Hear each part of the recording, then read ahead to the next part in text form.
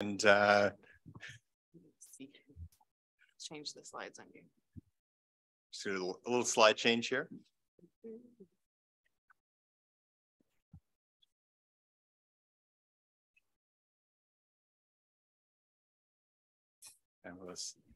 And to build on this conversation about resilience, I'm going to invite Ava Jackson, who's the Managing Director of ICLEI Canada, to continue the conversation. Ava? Thanks, Will, and thank you for the invitation. I was just joking to Don that he can take my time, but he can't take my thunder. So I'm going to pick up a lot where Don left off, which is really to focus in on less the pipes and wires problem of climate change, but really more the people problem, and really zero in on the equity piece. As Will said, my name is Eva Jackson. I'm Managing Director with ICLEI Canada. I'm here from Toronto, which is on the traditional territory of many nations, including the Mississaugas of the Credit, the Anishinaabe, the Chippewa, the Haudenosaunee, and the Wendat peoples. However, we have offices in Montreal, Victoria, and Toronto. I'm going to be brief because we're running a bit off schedule, and I want to be mindful and leave plenty of time for our activity after the break.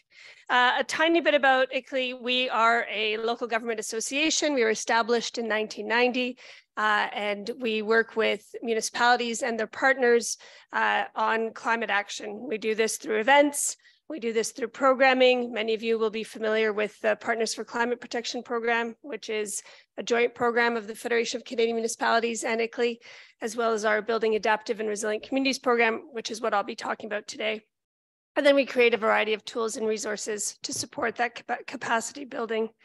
Don touched on this. I don't want to not focus on the transition to low carbon, but I really want to zero in on the adaptation and the resilience piece. And, you know, Rob Westling said it very well. It's really about adaptations, about managing the unavoidable, whereas mitigation we see as avoiding the unmanageable. We will get to a point where we won't be able to adapt if we continue down the carbon pathway that we're going on right now. And so really thinking about both pieces in tandem happening at the same time, and where we can multi-solve to get benefits that achieve both a low carbon transition as well as a resilient future. We talked about costs. I won't talk about this. What I did want to talk about, though, is the role of yourselves in communities. And that's whether you are an elected official, you're here with a community organization. There's lots of data that is freely available to tell you how the climate will change. It essentially is going to be hotter, wetter when you don't want it to be, and wilder. We're going to have more extreme weather. This is just a profile pulled for the Vancouver region here. But this is just data, and it doesn't tell you a picture. If you think about a coloring book, this draws you an outline, right? And it's all you folks living in communities, understanding who else lives there, what draws people to your communities, that colors it in. And will enable you to create the list of impacts of what this data means. What does it mean to have 100 days in a summer over 25 degrees for Vancouver, or over 30 degrees for Southern Ontario? Who does that impact? What does it impact? What are the negative consequences of that? What are opportunities arising from that if planned for appropriately, can be seized in a changing climate to drive an economic transition? And we're seeing that across the country, excuse me. So what do those changes mean? This is a region that's no stranger to climate impacts, from the atmospheric rivers to heat domes, and this manifests differently. And how it manifests is different if you're an urban community or if you're a rural community. Who is at the end of that road that's been washed out? You know, do they have access to a social network? Do they have people they can turn to locally for help?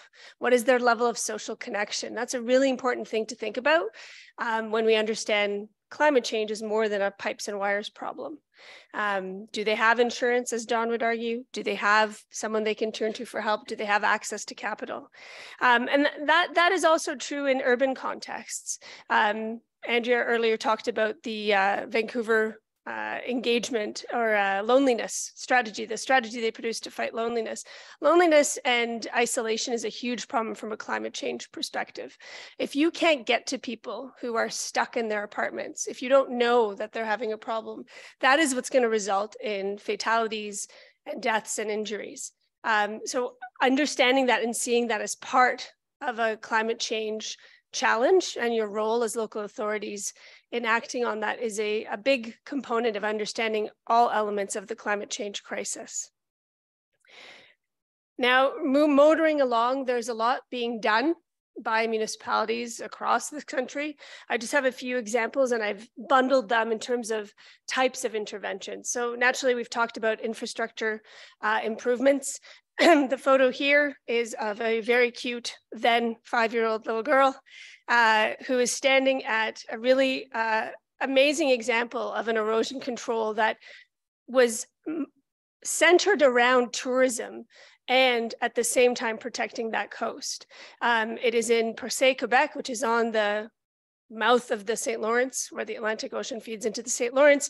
It is a huge tourist region, and particularly the coastline. It was getting eroded by storm after storm after storm, and they did a massive rehabilitation then with our friends at Uranos to understand how a climate-adjusted future would impact the coastline there and how they could adapt in a way that didn't ruin the experience of visiting that coast with just a giant retaining wall, but really manifested in a solution that multi-solved both economic development as well as stormwater control.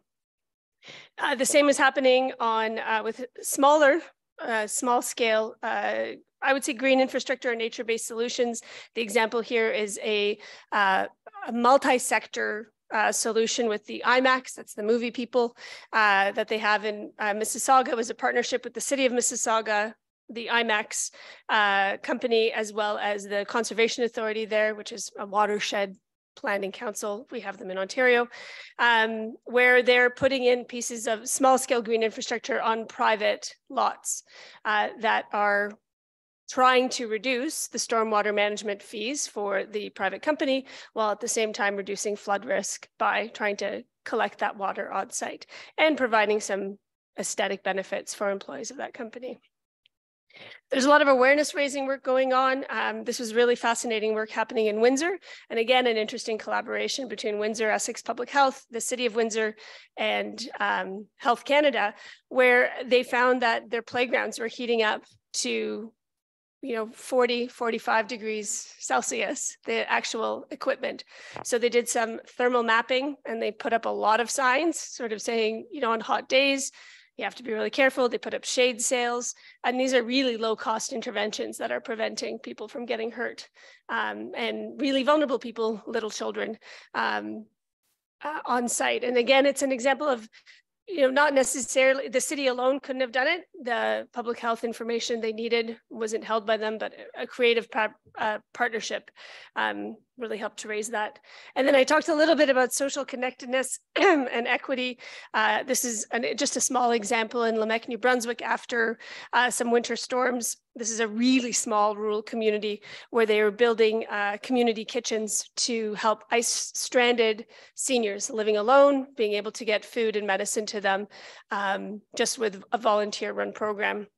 We're doing similar work with the city of Beaconsfield, Quebec, where we're doing a social connectedness mapping program. So we've launched a broad community survey to get people to reflect on the strength of their connections with their neighbors. So do they know their names? Would they be comfortable borrowing a cup of sugar, a piece of equipment, asking for help?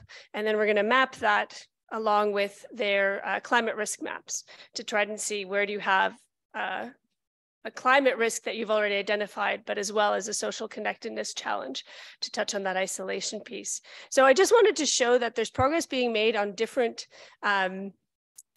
facets of the climate change adaptation challenge, and that really a robust effort needs obviously infrastructure solutions to prevent or try to reduce exposure to climate risks, but as well at the same time, we need to think about the people and the social side of climate change. And what we at ICLEI really talk about is applying a systems lens and thinking about the interconnectivity that impacts an infrastructure impact, depending on who it really affects, is connected to a human impact or an economic impact and or a nature impact. And really all services and assets and people will be directly or indirectly affected by climate change. And when we think about a community's vulnerability, we need to think about three elements. So exposure, is the flood occurring where I live or where I work? Sensitivity, am I already prone to harm resulting? My windows already leak, my roof is damaged, and whether I have the capacity to adapt or the capacity to protect. And Dawn touched on this, right? Do I have the financial means? Do I have the social network? Do I have the knowledge to adapt? And I think that's another place where you as local authorities have a huge role to play in providing some of that capacity, providing some of that knowledge, providing some of that means to adapt through different incentives programs we're seeing. A few, I've got about 2 or 3 minutes worth of content before we get into our activity, because what I'd love to do is hear from you. But a few guiding principles in that work is to balance immediate and long-term needs. A lot of the things we talk about are about hazards and one-off events that are happening. We already see them happening, but we also need to think about long-term and slow onset climate change, things like sea level rise, things like rising average temperatures, particularly as we're thinking about ecosystem impacts. We need to recognize existing work. Municipalities have been working on what they may not have been calling adaptation for a very long time under the lens of emergency management, under the lens of stormwater management and asset management. So recognizing the value of that rather than seeing this as another thing that your municipalities now have to do. And this last piece I wanted to talk about is co-production and collaboration. Increasingly, this is not something, I think people are starting to understand this, that this is not something that any one order of government or any one sector can solve. That it's really around this co-production and collaboration of not only plans and strategies to address climate impacts, but as well their implementation. The municipality isn't the holder of the pen. It really is the facilitator of a conversation and potentially the connective tissue that ties all the local actors together, who together have a role to play in improving the resilience of that community.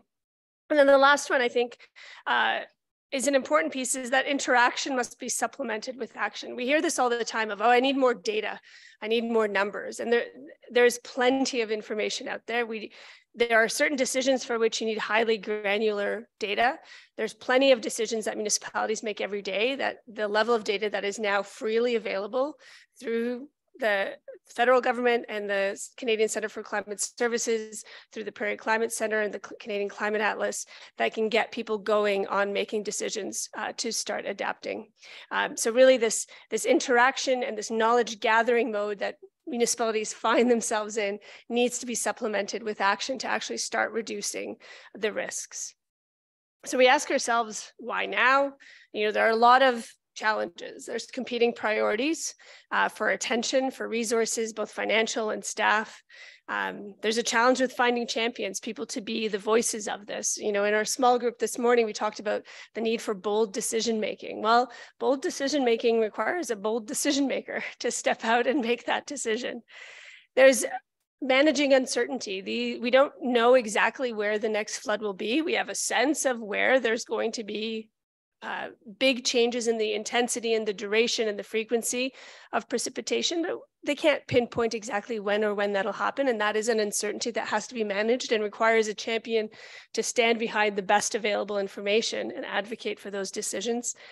And there's a certain element of translation, right? Translating scientific information with people's desire to change and behavior change.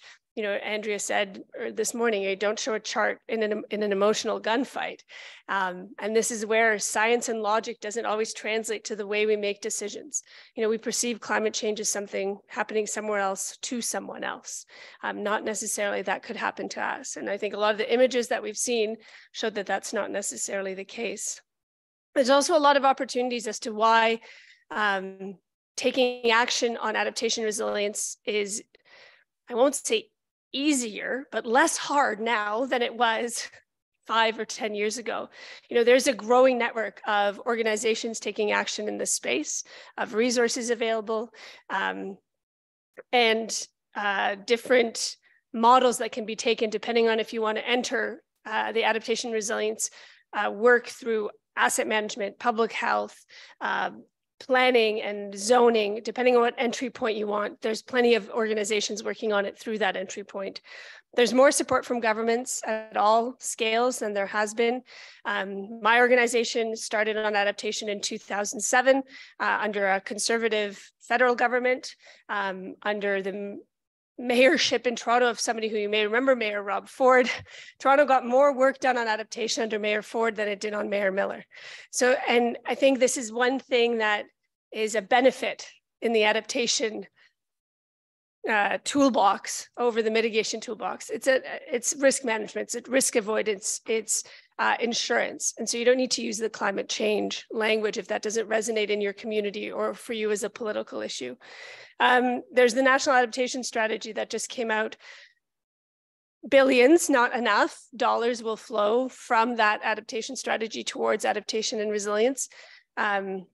We'll see that come out in next year's budgets, what that looks like. But I think there's more opportunities for investment into this work and more partnerships such as the work that Don had described that can create enabling conditions in your communities to take action. And that's what I want to talk about in the activity in the afternoon. I've been asked by Alex to remind the folks who are online to not disconnect, but to stay online. I think we're going to take a, how long break? 10 minutes, firm stop 10 minutes. So at 2:32, I'll ask you folks to come back in here and we're going to break off into really small groups to have a bunch of conversations around your thoughts on how we can advance adaptation action locally. That's okay. Perhaps still no Alex, but it's all right. I think we just wait for a minute and there will be the people coming up to just finish us off right now. Oh, yeah, there you go. Live. All right. All right. I'm going to ask anyone who's in the room to maybe just sit down. And if you're not sitting down, just maybe pause the conversation for a moment. This is the end of the day. And I thank everyone for working with the occasional time overruns. I know it's a little bit later than we'd expect to be wrapping up, but thank you. So I want to take a moment to thank everyone who was part of today. Andrea Reimer and Don Iveson for their keynotes. CEA, let's give it a round of applause. ICLEI and the Community Energy Association for running these two fantastic workshop activities. And I'm going to give a quick rundown for our sponsors, and we genuinely appreciate it. It's not easy to put these things on, and their support has really made a difference. So the Sustainable Solutions Group, I'll just go through the bunch and you can applaud like mad at the end. Lidstone and Company, the Real Estate Foundation of British Columbia, MFA, the Municipal Finance Authority, CUPE, WCS, Engagement and Planning, BC Municipal Climate Leadership Council, Community Energy Association, the Cooperators, and ICLEI. So we get a big round of applause for everyone for making this possible.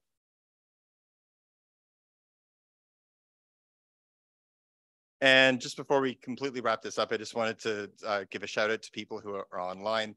There are a couple of members of Climate Caucus of our staff, our core team, who aren't here today and who, without whom this just simply wouldn't be possible. And I'm thinking here of Judy, Olivia, and Emily. And I'm going to ask everyone to give them a huge round of applause. Thank you.